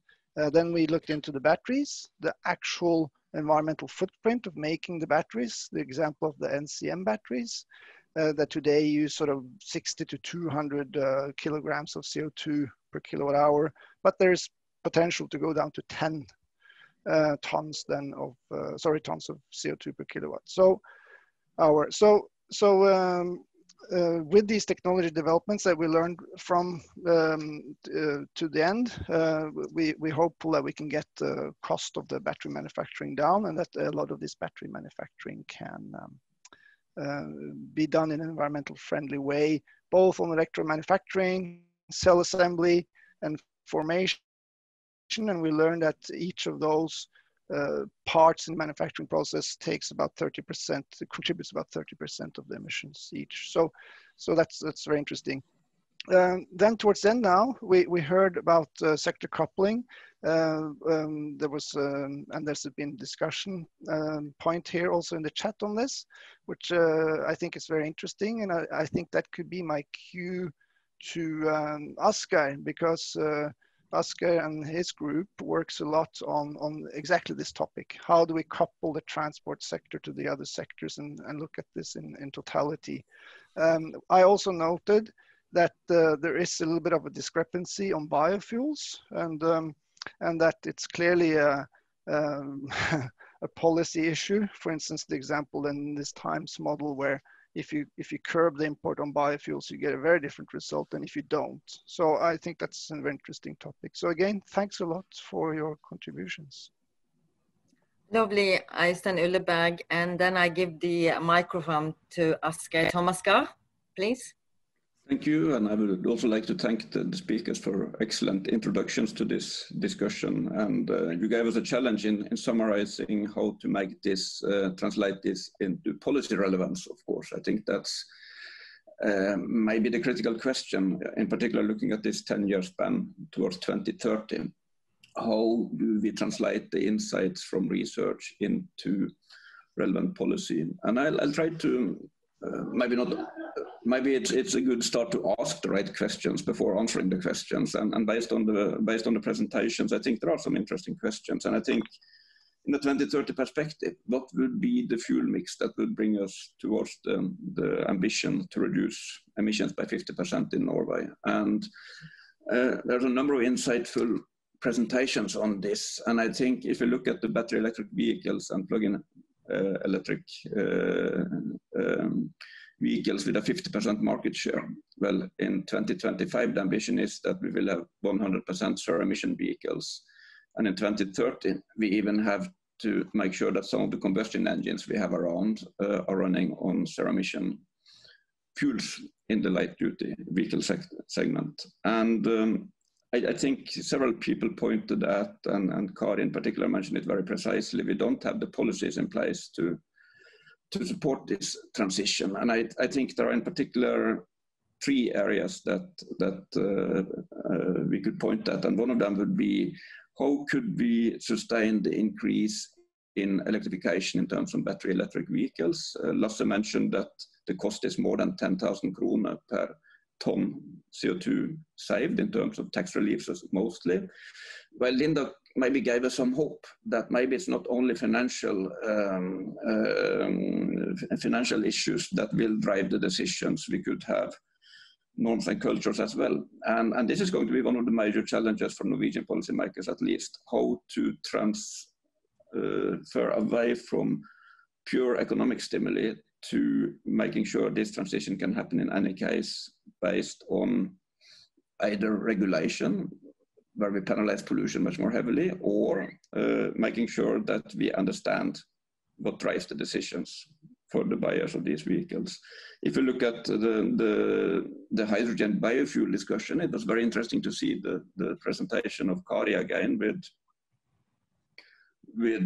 I think a very clear picture showing that if there is plenty of biofuels, let's go for biofuels to solve the 2030 challenges. If there is no biofuels, hydrogen pops up as an important part of the solution in the transport sector. And of course, when it comes to biofuels, I think the major issue is how sustainable would it be to burn these amounts of biomass in combustion engines in order to meet the short-term climate obligations. And for hydrogen, of course, if that's going to be part of the solution, we need to start building infrastructure more or less immediately. And I guess these are the challenges that politicians need to answer over the next 2 years, to put in place regulation and incentives to achieve this. I think that would be the only way to actually be able to satisfy the constraint that we have imposed by linking up to the EU climate policy with at least 40% emission reductions, maybe 50 to 55% emission reductions. And again, I would say that the links to industrial policy and the battery production are highly interesting. When we did studies on the Norwegian transport sectors towards 2030, putting in this constraint of 50% emission reductions, we saw welfare loss in society of 45%. And this is a welfare loss that will come unless you do structural changes to also create some value from the transition. If you only take the cost in the transition, it will lead to welfare losses in society. And then another challenge would be to link this transition policy up to industrial policy and look at how can you create additional value from this transition. Maybe batteries will be part of that solution. As a final comment, I would like to say, I saw in the chat that Lasse commented on the EU ETS and too little mentioning of the EU ETS. And I would like to stress that as well, that every emission that we move away from a non-EU ETS, that is the emission trading system of Europe, like the emissions we take away from transport by cutting out fossil fuels and move into the EU ETS sector, for example, by starting using electricity either to produce batteries or to fill up the batteries of the electric vehicles, is good for environment. And the reason is that emissions in the electricity sector is capped by the EU ETS. So any additional demand will of course put pressure on the decarbonization of the power sector, but the EU ETS will make sure that emissions do not increase, and it will indeed promote renewables in this setting. So that's my comments, and I'm interested to hear what the speakers could bring to the table or questions from the audience. Lovely, thank you so much. I will go back then to the question that came to you, Lasse Fridstrøm, earlier. I repeat for all of us, is VAT on diesel fuel treated like VAT on any other commodity? I mean, do transport companies in Norway get VAT spent on diesel fuel reimbursed from the government? Not to my knowledge. But I'm not sure if I really understand the question, because, you know, in general, the input VAT is deductible. It's the output VAT that's payable to the government. So transport companies that buy diesel or any other input commodity deduct the VAT, the value-added tax on the input, when they make their value-added tax account. Okay. I cannot see, unfortunately, who's sent that question. If you're still with us, you are welcome to add additional question to Lasse Fridstrøm if you were not happy with the question, with the answer. And but going back to you again, Lasse, you raised the question about EU emission trading systems. Yes. And did you get a response that you wanted now from Tomasgard? Yes, he's correct. I think I was a bit puzzled to see that in one of the bar graphs, Estonia and Poland came out with you know, less of an advantage to battery electric vehicles than other countries. But in fact, since they're all under the same cap, it doesn't matter what kind of energy mix there is in any particular country or in the European Union as a whole, for that matter. That's the beauty of the cap and trade system. Right. Yeah. Now, anybody that'd like to comment on that? I add one small comment. Since last year, or maybe the year before, there is a market stability reserve in the European trading system, which means that the cap is no longer carved in stone. It actually could move a little bit up or down depending on how many redundant allowances are cancelled in the system. Yeah, so, but still the cap and trade system works wonderfully in that electrifying means moving emissions into the cap and trade system. Thank you. Margret, Wohlfahrt-Mehrens, I have a question for you. You might know that there are plans for battery production, a factory in Norway at the moment. And could you say how far we are in time from sustainable battery production? I think the first thing is that we get battery production in Europe. Also at the moment, we are completely relying on batteries from Asia, and in principle we are behind the schedule to make all these installations and investments for a battery production.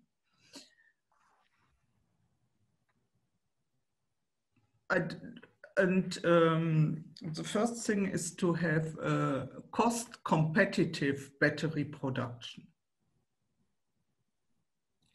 Okay, I didn't get your question completely, for it seems I have some problems with my.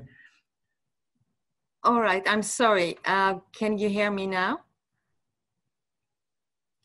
So you were asking about this Norwegian battery production.